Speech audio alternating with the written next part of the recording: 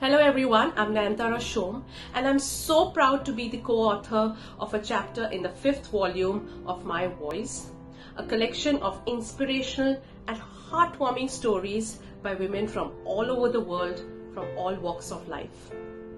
I believe in the power of the voice, that the bedrock of an empowered society is when you have a say of your own, when you have a voice of your own.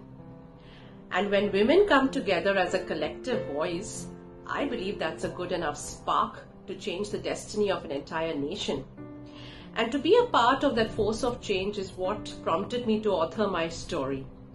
And I would like to thank Global Influences Publishing House for giving me and giving us that platform, giving us the power of the voice. So what does my chapter focus on? I would like to say hope, never giving up hope. But it is really way beyond that. It's about believing in the impossible and the light at the end of the tunnel. And what do I mean when I say that? Let me share a short snippet from my chapter to illustrate that. So when I was 13, I was detected of a disease.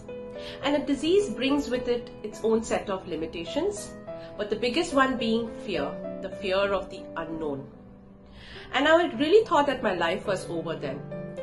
So I had two choices, either to give in to that fear or to really shake myself up, stop wallowing in self-pity and start looking at impossible from a different lens, to see every obstacle as an opportunity.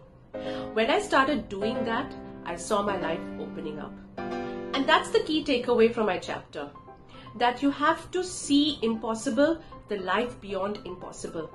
And when I started doing that, I saw a life without any fear. I started to find my voice and to also have a voice of my own. My Voice, Volume 5, will be out on Amazon soon. So do grab a copy and watch out the space for more details. Thank you.